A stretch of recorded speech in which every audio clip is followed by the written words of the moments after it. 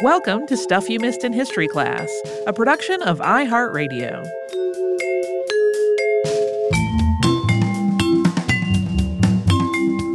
Hello and welcome to the podcast. I'm Tracy V. Wilson. And I'm Holly Fry.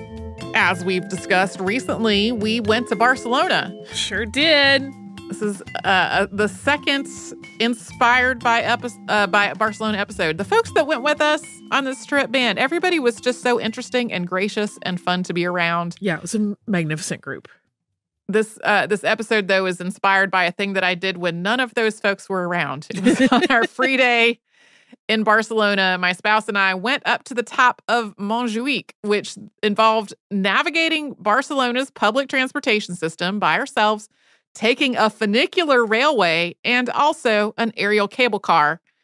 Honestly, the funicular railway and the aerial cable car were each on our list of things we wanted to do. And so it went out on one outing. We visited Montjuïc Castle, really a fortress dating back to the 17th century that's now a museum surrounded by lots of paths and green space, and a lot of stuff caught my attention at this museum. One thing being an exhibit that talked about the fort's artillery being used to bombard the city of Barcelona in 1842. And all of the signs in this exhibit were in multiple languages. And if I'm remembering correctly, it was Catalan, Spanish, English, and French. So I could read these explanations. But I also really just felt like I was missing something. The text assumed that I knew things that I did not already know. And this is not a criticism of these museum signs. I'm sure it also happens to folks who listen to our podcast and are not from the United States when we just name drop something that has been that we've been steeped in our whole lives that people have not, that live elsewhere. So turns out, though, this fort/castle has been involved in both the defense of Barcelona and its repression repeatedly over the course of centuries. This 1842 bombardment was one of several launched from the fort. So we're going to talk about the fort's history and these bombardments and how this is also interconnected with the greater history of Catalonia and Spain's many civil wars. Montjuïc is a hill with an elevation of 173 meters, or about 567 feet. It overlooks the Mediterranean Sea and the city of Barcelona, so it's an ideal location for a fort and other defenses. But its name has a different origin, usually cited as one of two possibilities. It may be from Latin words meaning mountain of Jupiter, coming from a Roman-era settlement there, or it may come from medieval Catalan words meaning Jewish mountain, referencing a Jewish cemetery on the northeast side of the hill that may have been established as early as the 9th century. This isn't the terraced cemetery that you can see on the southeastern slope of Montjuïc today. That one opened in 1883. There is not much visible evidence of the Jewish cemetery on the surface of this hill today. Barcelona's Jewish community faced repeated anti-Semitic violence in the 14th century, including a deadly attack on the city's Jewish quarter known as El Call in 1349. And the Catholic kingdoms of Aragon and Castile also expelled Spain's Jewish population under the Alhambra decree in 1492. That's something that we have covered on the show before. During and after all of this, people stole a lot of the cemetery's headstones and then used them as building materials. So today, you can see Hebrew inscriptions from some of these grave markers just as part of buildings in Barcelona.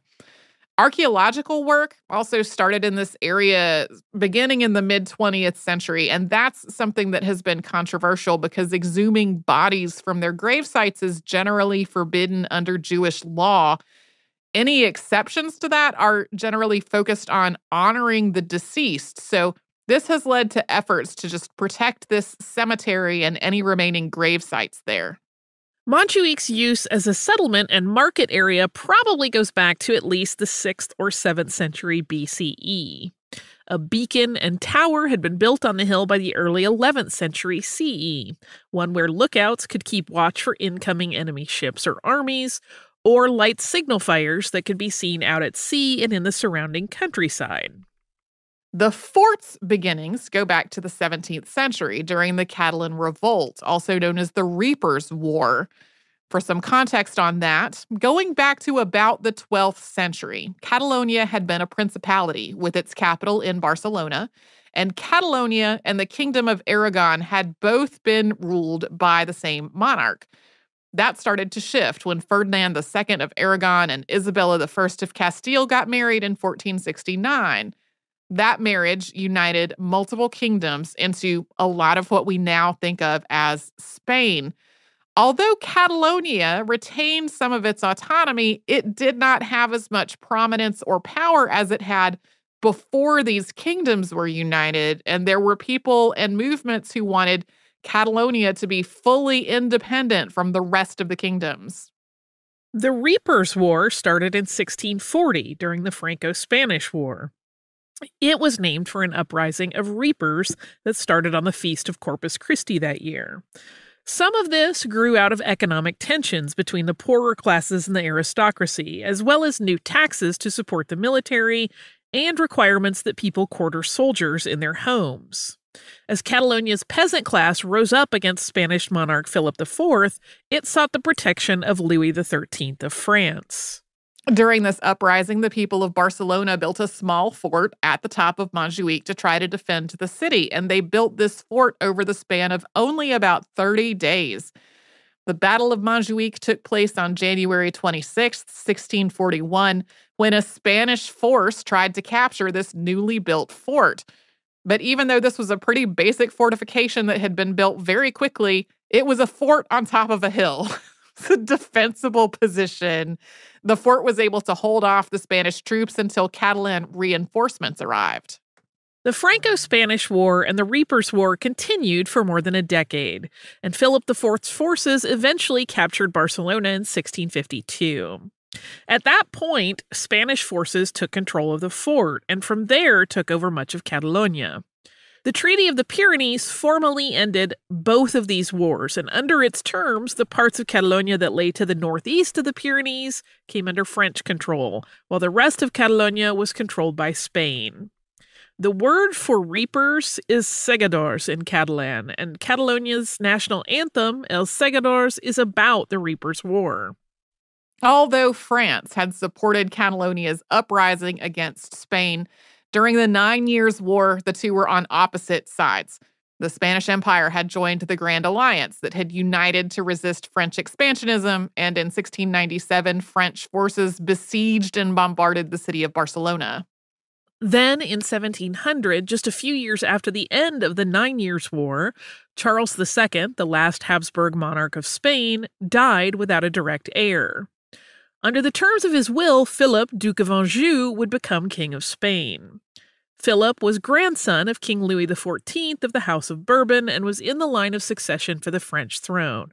So this would put both France and Spain under the control of Bourbon monarchs, and it meant that Philip could potentially become king of both countries.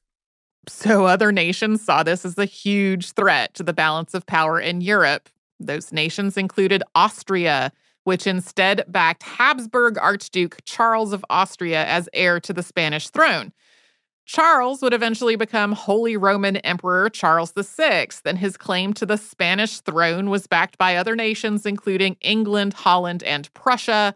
This, of course, led to the War of the Spanish Succession, which is such a big, messy war that I didn't fully realize we were going to have to talk about in this episode. This involved another multinational grand alliance, which backed the Habsburg claim to the Spanish throne, fighting against Philip and those who were loyal to the Bourbons. By this point, there was a lot of anti-French sentiment in Catalonia, as well as concerns about what would happen to Catalonia under Philip's rule. Catalonia already had less power and autonomy than it did before the Reapers' War, and it seemed likely that Philip would try to further consolidate political power in Madrid and away from Barcelona. It also seemed likely that if Philip won the war, he would punish Catalonia for disloyalty. In spite of that risk, Catalonia backed Charles's claim to the Spanish throne with the hope of preserving its own autonomy. On June 20th, 1705, representatives from Catalonia signed a pact with Queen Anne of England, in which England agreed to provide Catalonia with soldiers, rifles, and ammunition. And then under this pact, Catalonia also recognized Charles as the legitimate king of Spain. This pact also specified that Charles would respect the laws and traditions of Catalonia. This was not as simple as Catalonia simply joining the Grand Alliance, though.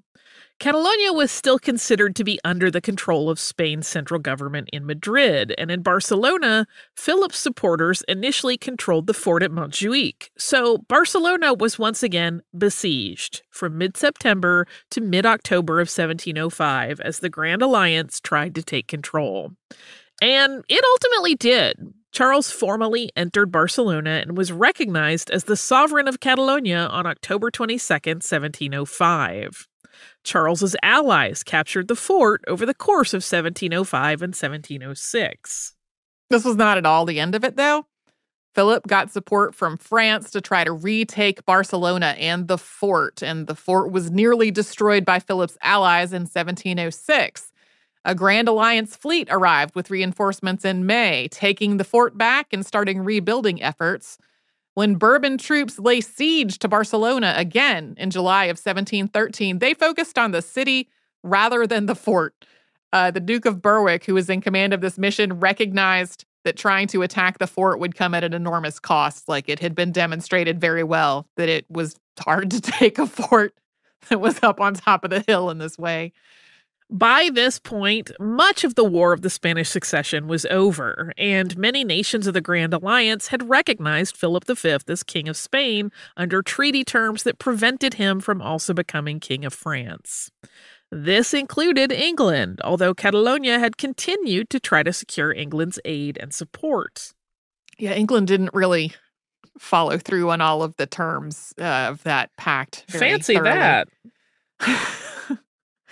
Catalonia continued to support Charles as monarch until September 11th, 1714, when the siege of Barcelona finally ended in defeat for Catalonia.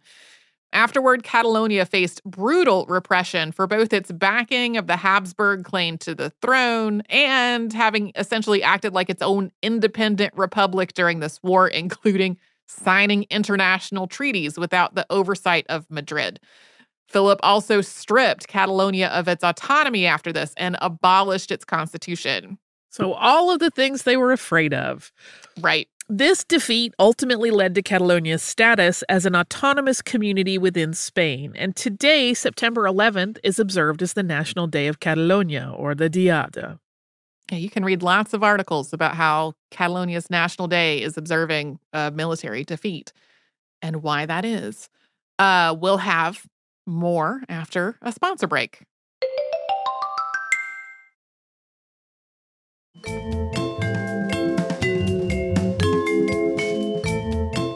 The fort at Montjuïc was badly damaged during the War of the Spanish Succession, and in the decades that followed, architect and military engineer Juan Martín Cermeño renovated, modernized, and expanded it. This was a project that stretched from 1753 to 1779. Then in the 19th century, the fort's armaments were repeatedly used to bombard Barcelona. You may notice we're skipping entirely over the Napoleonic Wars, which Holly talked about more in her episode on Barcelona. I didn't find as much about the fort specifically related to the Napoleonic Wars. I like how our stuff kind of accidentally interlocked together to cover stuff the other one did not. Yeah. These bombardments that Tracy just mentioned of Barcelona began under General Baldomero Espartero, and we need a bit of setup to explain who that was. In 1833, after the death of King Ferdinand VII, Spain once again faced a dispute about who its next monarch should be. Unlike Charles II, Ferdinand did have a direct heir, but that heir was his daughter Isabella II, who was only 3 years old at the time. In addition to her age, the status of women and girls in the Spanish line of succession was kind of a tangle at this point. During the War of the Spanish Succession, Philip V and the Spanish Parliament had established that a woman could ascend to the Spanish throne only if there were no remaining male heir anywhere in the line of succession. Ferdinand's predecessor, Charles IV, had issued a decision revoking that change in 1789, but that decision had never been implemented. So then in 1830, Ferdinand issued a decree known as the Pragmatic Sanction, which promulgated Charles IV's 1789 decision.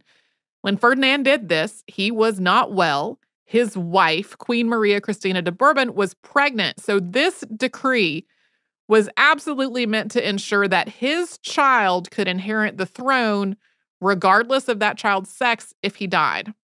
Without the Pragmatic Sanction, Isabella would not have been the next Spanish monarch. Instead, Ferdinand's brother Carlos would have been next in line. And after Ferdinand's death, Carlos proclaimed himself King Carlos, or Charles V. Carlos's supporters were known as the Carlists, and overall the Carlists were more conservative and more aligned with the Catholic Church than Queen Maria Christina, who was acting as Isabella's regent, as well as Isabella's other supporters. Carlos declared war on the newly crowned toddler queen, and that started the First Carlist War, which went on for 7 years. There were 3 of these wars, which were as much about conservatism versus liberalism as they were about Carlos and his descendants' claim to the Spanish throne. The Carlist side had a lot of support in Catalonia and Basque Country in particular. The First Carlist War ended in a peace treaty known as the Embrace of Vergara in 1839, and that acknowledged Isabella II as the rightful queen. Just as a note, Vergara is in Basque Country, and it's spelled with a B, but references to these historical events and the treaty typically spell it with a V. And a year after this treaty was signed, Isabella's mother resigned from her regency. The reasons don't really have anything to do with the war. Maria Cristina had secretly married a member of the royal bodyguard, a commoner named Agustin Fernando Muñoz y Sanchez, and she had children with him. She also faced a mutiny, a revolt, a coup, and an increasing lack of confidence in her abilities during her time as regent. While her marriage and children had been sort of an open secret at court, when it became more publicly known, she was widely condemned, and she eventually went into exile. After her mother stepped down as regent, Isabella's new regent was Baldomero Espartero, Prince de Vergara, a general who had defended the queen and her regent during the First Carlist War. He had also been a key negotiator on the Embrace of Vergara. He had been pushing for a number of reforms after returning to Madrid after the end of this war, but while some of those reforms were seen as progressive, they weren't necessarily successful. They weren't necessarily things that parts of the population wanted. In particular, his free trade policies led to uprisings in Barcelona because there was a sudden influx of imported goods from Britain, especially textiles. That threatened people's livelihoods. So by 1842, there were anti-Espartero periodicals in Barcelona, and various propaganda lampooning him was being published around the city. Tensions in the city were also high because of economic conflicts. Barcelona was encircled by a wall, with people of all classes overcrowded together inside, and there was a lot of strife between the more affluent people and the working classes. The Carlists had been associated with conservative Catholicism and the clergy, and in part because of this, many monasteries and convents in Barcelona had been burned or otherwise destroyed in 1835. So there were political and religious conflicts as well. And there were lingering after effects from the War of the Spanish Succession. Broadly speaking, the nobility and clergy had supported the Bourbons, while the common people had supported the Austrian Habsburgs, and no one had really forgotten that. Well, this 1835 destruction of the monasteries was something that our guide, just repeatedly, almost casually referenced as we were walking through Barcelona on a walking tour. And I kept being like, what? Why was this happening in 1835? It just seemed like an odd time to me to have a sudden destruction of a lot of monasteries and convents and things. It was connected to all of this.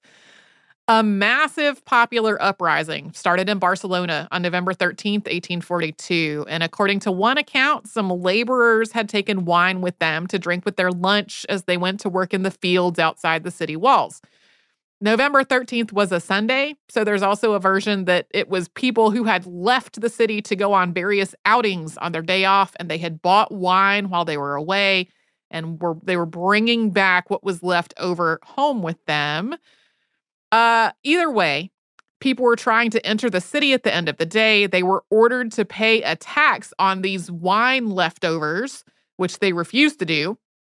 There are also some sources that say it wasn't like this at all, that this was not leftover lunch wine. It was wine that smugglers were trying to sneak into the city. So regardless of that fuzziness, this was the start of a huge popular uprising that was connected to things like taxes and the cost of food.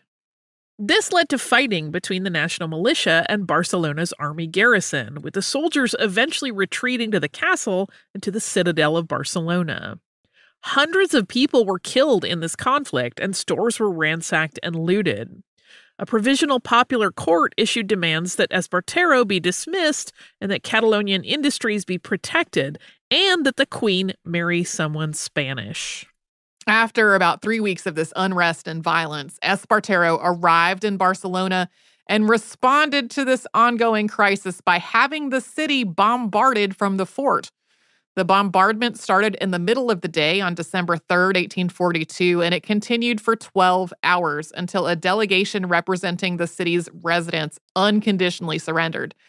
More than 1,000 projectiles were fired from the fort during this bombardment. At least 20 people were killed, and hundreds of buildings were badly damaged.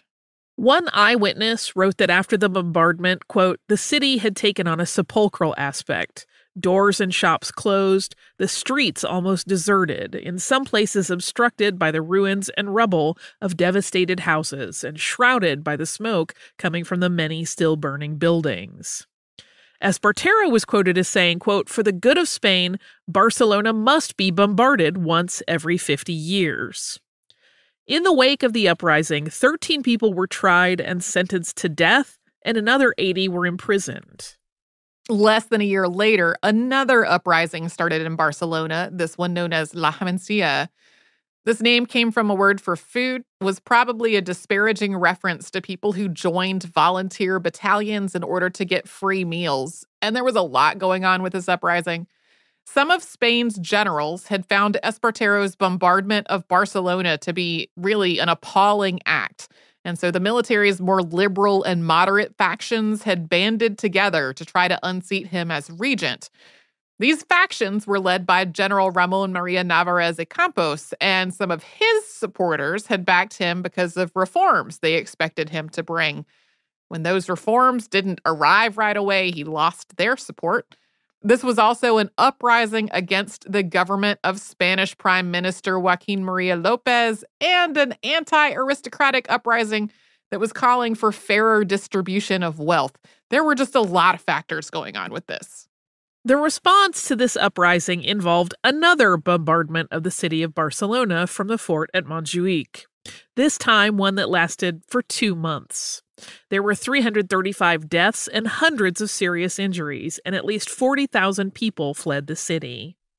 In the wake of all this, Baldomero Espartero was ousted as regent, and Isabella II, now 13 years old, was declared legally of age to rule. She assumed the throne of Spain directly on November 10th, 1843. And there was still one more major bombardment of Barcelona from the fort at Montjuïc in the 19th century. Baldomero Espartero had left Spain after being ousted as regent, but eventually returned. And in 1854, he and General Leopoldo O'Donnell were jointly put in charge of the government in what was described as the Bienio Progresista, or the Progressive Biennium. This was intended to be a period of progressive reform, but in July of 1846, O'Donnell displaced Espartero, something that some sources describe as a coup. The people of Barcelona rose up against this change in power and were once again bombarded from the fort. Isabella II was driven into exile after an uprising in 1868, and she abdicated the throne in 1870. During her reign, she had weathered another Carlist war, and a third followed after she had been deposed. In 1874, during the Third Carlist War, her oldest surviving son was declared King Alfonso XII. We'll talk about the history of this fort later in the 19th century and into the 20th after a sponsor break.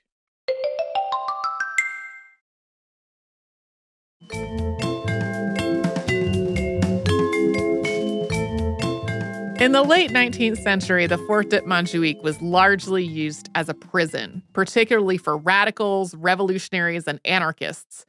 This had some similarities to the first Red Scare in the United States, which we've talked about on the show before. Authorities in Spain responded to anarchist attacks and bombings with mass arrests and imprisonments, and there were demonstrations in the city of Barcelona as people learned that prisoners being held at the fort were also being tortured and executed. But a key difference between what was happening in Barcelona and what would happen in the U.S. a couple of decades later is that the labor movement in Catalonia was deeply rooted in anarcho-syndicalism. That's a branch of anarchism that's focused on trade unionism and on working-class direct action, meant to dismantle capitalism and the wage system entirely and establish a new society that's democratically managed by workers themselves. During this period, the Barcelona City Council, understanding that atrocities were happening at the fort, argued that the fort at Montjuïc should be ceded to the city so that it could be totally dismantled or maybe turned into an anti-war museum. The fort also played a part in the events that led up to the Spanish Civil War and the war itself. This once again requires us to back up a little. We've already talked about so many wars and coups that took place in Spain over the 18th and 19th centuries, and things became even more divided in the early 20th century. There was a whole series of attempted military coups and multiple assassination attempts against King Alfonso XIII, son of Alfonso XII, and his wife, Queen Victoria Eugenie of Battenberg. In 1923, Miguel Primo de Rivera was made Prime Minister of Spain after one of these many military coups. He ran Spain essentially as a dictator. And at this point, two different factions had been advocating for Catalonian autonomy or even full independence from Spain for decades. And these two factions had very different points of view. One was primarily conservative and Catholic, and it included a lot of people who had backed the Carlist side in the Carlist Wars. Once the last of the Carlist Wars had ended, a lot of Carlists in Catalonia had gone from supporting one of Carlos's descendants as monarch of Spain to instead supporting Catalonian independence. The other faction was really largely secular and left-leaning, and it included a lot of socialists and anarchists and anarcho-syndicalists. Catalonia had been given a degree of autonomy in 1913, but Primo de Rivera repealed that legislation in 1925. He was campaigning for national unity under the slogan, country, religion, monarchy, and his idea of unity did not include any possibility for any Catalonian autonomy. Primo de Rivera's actions toward Catalonia led its more left-wing factions to form a coalition party called Esquerra Republicana. This coalition won a majority in a 1931 election, and soon afterward, the Generalitat de Catalunya, or Government of Catalonia, declared Catalonia a republic. King Alfonso XIII was forced to leave Spain that same year, although he did not formally abdicate his throne. This started the period known as the Second Spanish Republic, and faced with the possibility of Catalonia declaring itself fully independent, the new central government in Madrid negotiated a compromise. Legislation that granted some autonomy to Catalonia but not independence was passed in September of 1932. Initially, the newly formed Republican government in Madrid had tried to pass pretty overall progressive reforms. And conservatives, Catholics, and the military objected to a lot of these reforms. Then in 1933, a coalition of right-wing political factions called the Spanish Confederation of Autonomous Rights attained a majority in the Spanish government. When the newly elected representatives took office, they started rolling back those reforms. And then beyond that, a lot of people on the left in Spain regarded the Spanish Confederation of Autonomous Rights as fascist. After the newly formed Spanish government came into power in 1934, socialists, unionists, anti-fascist groups, anarcho-syndicalists, and others on the left started a wave of general strikes and uprisings. This is sometimes called the Revolution of 1934 or the October Revolution of 1934. In Catalonia, President Luis Companys proclaimed the Catalan state within the Spanish Republic on October 6, 1934, saying that monarchs and fascists had attacked the Spanish government. In response, Spanish military authorities declared martial law, and soon Companys was arrested. The statute that had granted Catalonian autonomy was suspended, and Companys was imprisoned until 1936. Also in 1936, the Spanish government's political alignment shifted once again, with the Liberal Popular Front winning a majority in parliament. The Popular Front was concerned about the spread of nationalism within Spain's military and started removing people who were suspected of conspiring against the Spanish government. Some of these were very high-ranking officers who had generally backed the conservative National Front. One of these officers was Francisco Franco. Franco eventually joined a group of military leaders who launched a coup in July of 1936. And in Barcelona, the coup involved most of the Spanish army officers who were stationed there.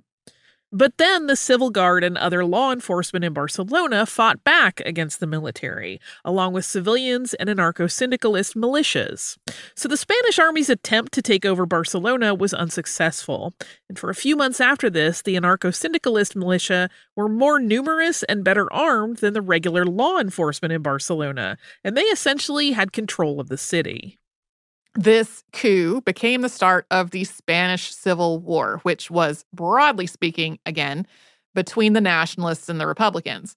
The nationalists were more conservative, more likely to be Catholic and affluent, while the Republicans, also known as loyalists, included more middle-class people, laborers, communists, and other leftists. The Third Carlist War had ended decades before this, but a lot of former Carlists were on the nationalists' side. There were, certainly, people in Catalonia and Barcelona who supported Franco and the nationalist side. But as a region, Catalonia was loyal to the Second Spanish Republic and its elected government. A lot of the international news coverage at the beginning of the war was about Barcelona, and many of the volunteers who joined the international brigades from elsewhere in the world to fight on the Republican side were inspired by dispatches from Barcelona. George Orwell traveled to Spain and joined a militia, and his memoir, Homage to Catalonia, detailed his training in Barcelona and his experiences elsewhere in the war. On August 23, 1936, Catalonia's Committee of Anti-Fascist Militias took control of the fort at Montjuïc and used it as a recruitment center and a place to imprison and try political prisoners. Republicans in Barcelona cracked down on nationalists and members of the Falange political party, which had become the official nationalist party in 1937. Between 1936 and 1938, 173 people were executed at the fort. Leftists in Barcelona also took over theaters, clubs, and homes belonging to people and organizations that were believed to be aligned with Franco or complicit in fascism. There were also some really deep divisions within the Republican side in Barcelona. That led to a series of violent clashes known as the Barcelona May Days in 1937. By the end of the war, Catalonia was the last remaining Republican stronghold in Spain, aside from Madrid. Franco's troops finally seized Barcelona on January 26, 1939, and afterward also took control of the fort at Montjuïc. From there, the nationalists took the rest of Catalonia. This was an enormous loss for the Republican side in terms of both troop casualties and Catalonia's industrial resources. Madrid fell a couple of months later. This was a truly, truly horrifying war that involved a long series of mass atrocities. At least 500,000 people died during the war itself, and afterward, Franco's regime executed an estimated 100,000 Republican prisoners. After the war ended, Franco ruled Spain as a dictator. He stripped Catalonia of all remaining political autonomy and banned hallmarks of Catalonian heritage and independence, including banning the Catalan language. During the Franco era, Montjuïc Castle was still used as a prison and a place to hold trials for political dissidents. But this time for people who opposed Francisco Franco and his government. In 1940, exiled president of Catalonia Luis Campanos was arrested in France and transferred to Barcelona at the request of Franco's government. On October 14, 1940, he faced a summary court-martial at Montjuïc Castle and was sentenced to death. Campanos was executed by firing squad at the fort on the following day.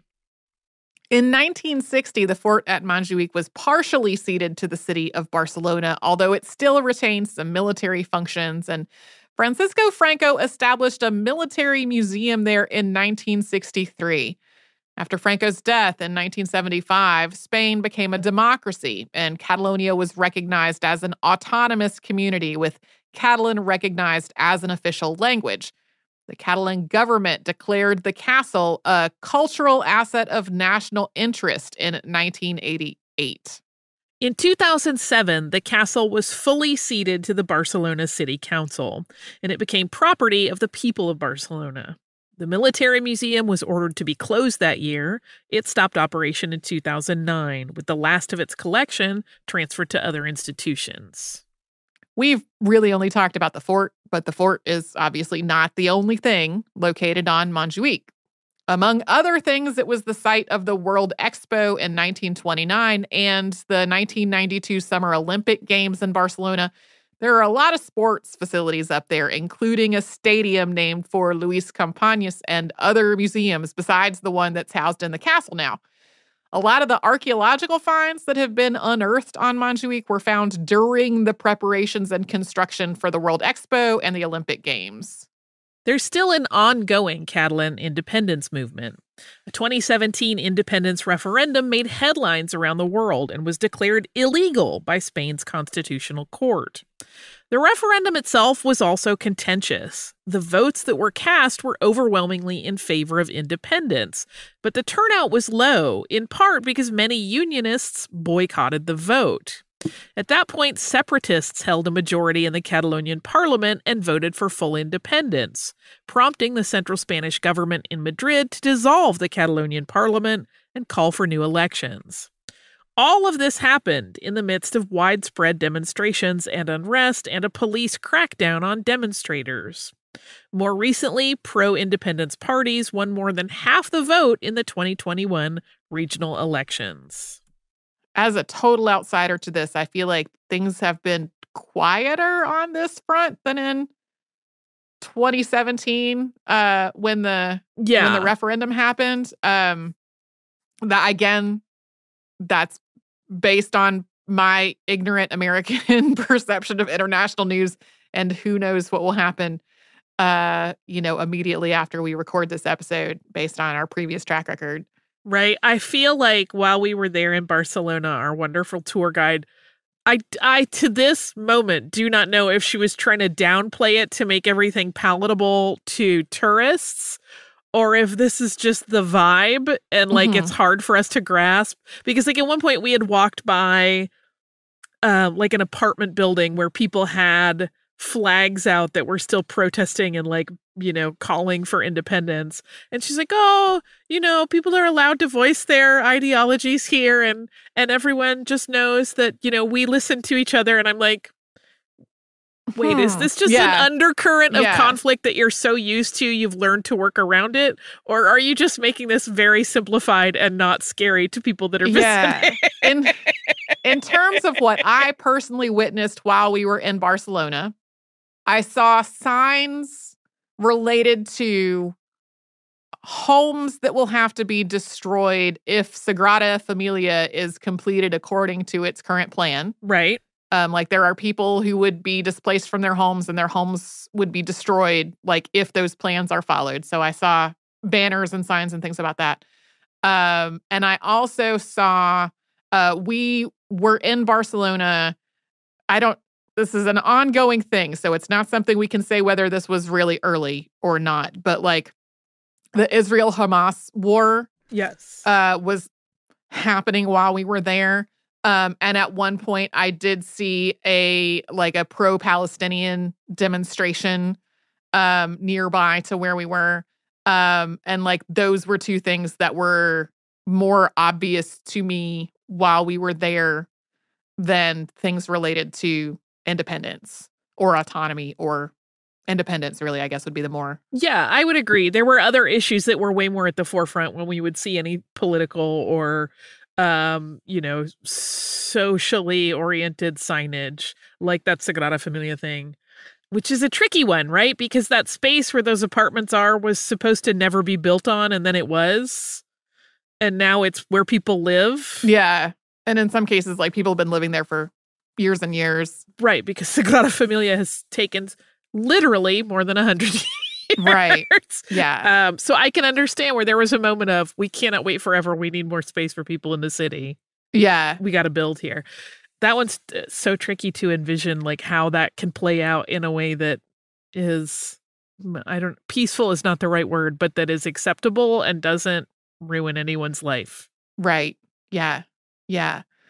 So anyway, that was just our perception as non-local people visiting Barcelona in whatever month we were there. Was it October? It's November. When did we go? Time has blurred. It's bad. Speaking of time, I have listener mail.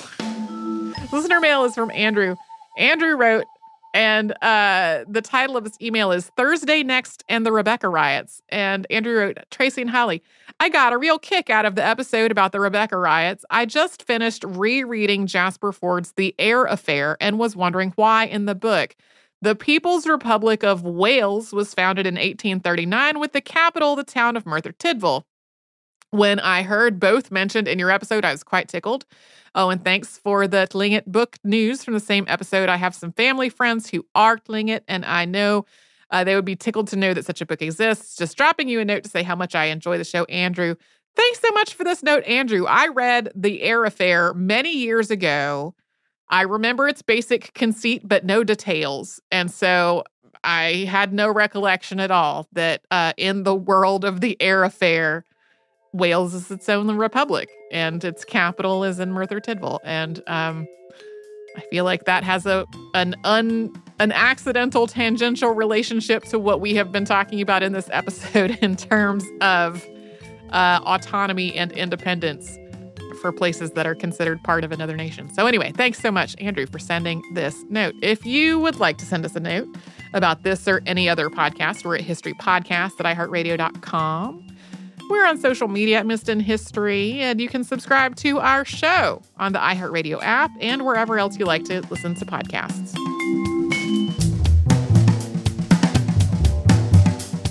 Stuff You Missed in History Class is a production of iHeartRadio. For more podcasts from iHeartRadio, visit the iHeartRadio app, Apple Podcasts, or wherever you listen to your favorite shows.